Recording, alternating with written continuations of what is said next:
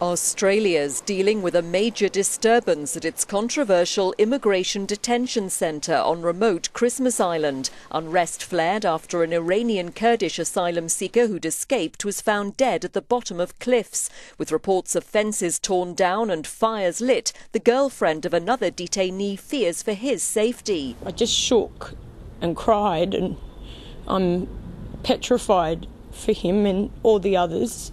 They shouldn't even be on that island. Amid the chaotic scenes, guards reportedly fled the facility, which has long triggered concerns over human rights. If people have committed acts of willful damage or assault or other criminal acts within detention centres, then they'll face the full force of the law. But for us at the moment, the priority is to make sure that we can restore order within the centre. On Christmas Island, Australia segregates those seeking political asylum, many fleeing war-torn regions in the Middle East and Asia, from foreigners facing deportation for a variety of crimes.